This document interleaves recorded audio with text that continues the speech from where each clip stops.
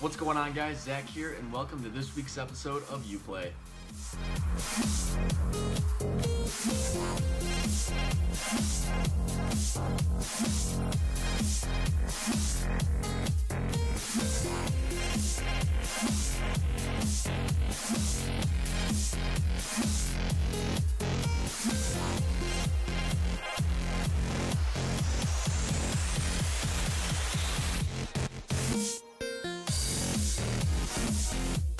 Labyrinth. It's a first-person shooter mystery game with some big ideas for a story. Currently, it only has the standard FPS mechanics and a simple currency system to upgrade your character. There's not too many features in it, other than 4 distinct weapons, weapon inventory and ammo systems, orb currency system, mobile optimization, and touch-based controls. The game was made in GameMaker Studio, and it is still in development. Take a look.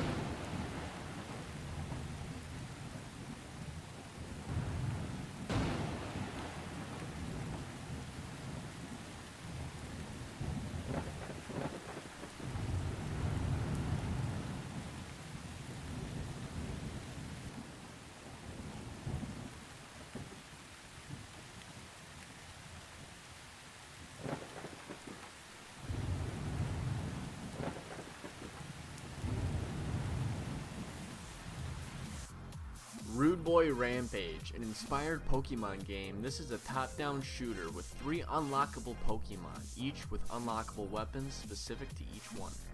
Talk to people in town to enter a level and defeat waves of enemies. This game was made with GameMaker Studio, took about 2 months to make, and it was originally on GameJolt. Still in development now, but take a look.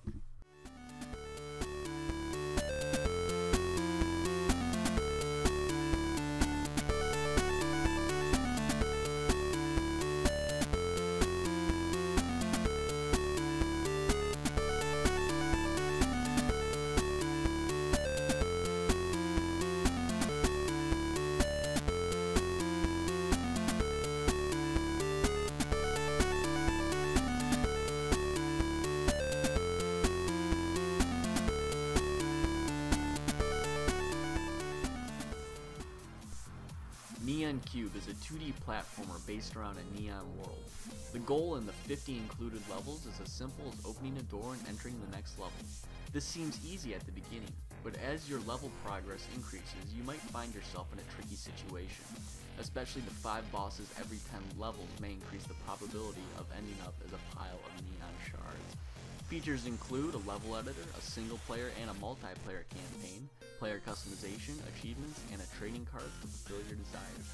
The game was made in GameMaker Studio and it took about 3 years to complete. Go ahead and take a look.